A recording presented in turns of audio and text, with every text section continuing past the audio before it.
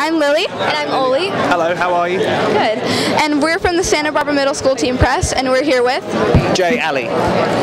Tonight's film is about companionship. Can you tell us who's your dearest or your closest companion? My dearest or close companion?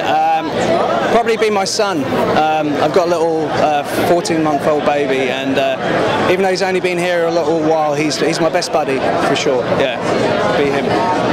And what makes that companionship thrive? Unconditional love. I think that is a big part of it. He's, you know, it's something that when you have a companion, you do anything for them, and hopefully they'll do the same for you as well. So I think it's probably that. Thank you so much for your time. No worries. Thank you.